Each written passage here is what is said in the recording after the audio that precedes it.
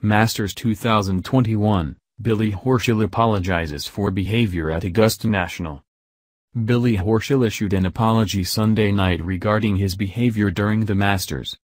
Horschel, who captured the WGC match play 2 weeks ago, is one of the more animated players on tour.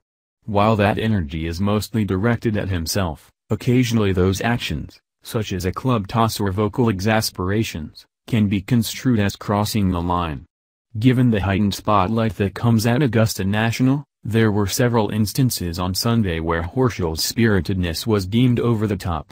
A video of Horschel slamming his wedge multiple times into his bag at the 7th hole went viral, and Horschel's finish, which included a triple at the 13th and double at the 18th, also drew agitated gestures from the University of Florida product.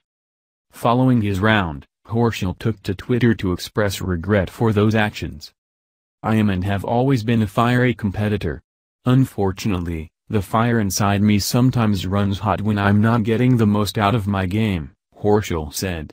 "This leads to some instances where my conduct is not what I wish to show, especially as a role model to the younger generation.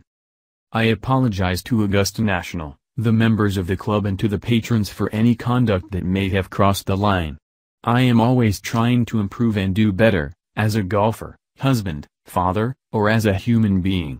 Thank you, at the Masters for a memorable week."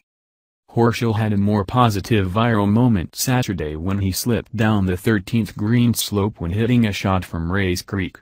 Horschel turned in a 4 over 76 Sunday to finish in a tie for 50th.